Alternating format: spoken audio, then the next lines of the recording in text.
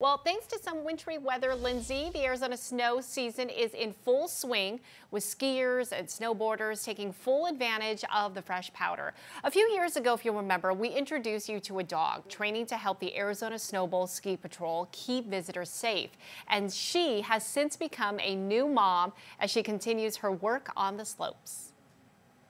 Hard to believe this little pup, who was just getting a little snow time under her feet, is now all grown up.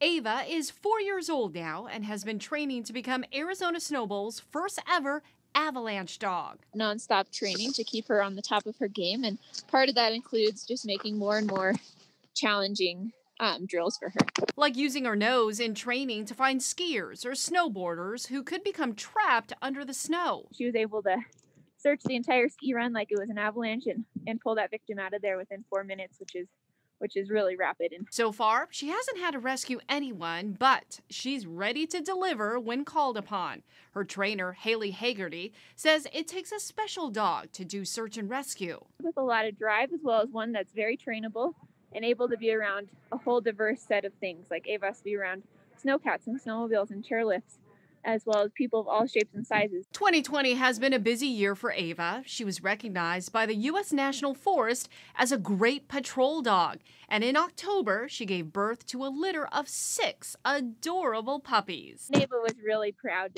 to show her babies her work. The pups all have their own homes now, and who knows, one of them might become a working dog like their mama. If you see Ava on the slopes, don't hesitate to say hello. We're out and about. I encourage people to come say hello to us, just ask to pet her. Sometimes we are working and the answer will be no, but oftentimes, if you get a pet in, you're pretty lucky. Oh my gosh, beautiful and talented, like Lindsay. Oh, thank you, Tram.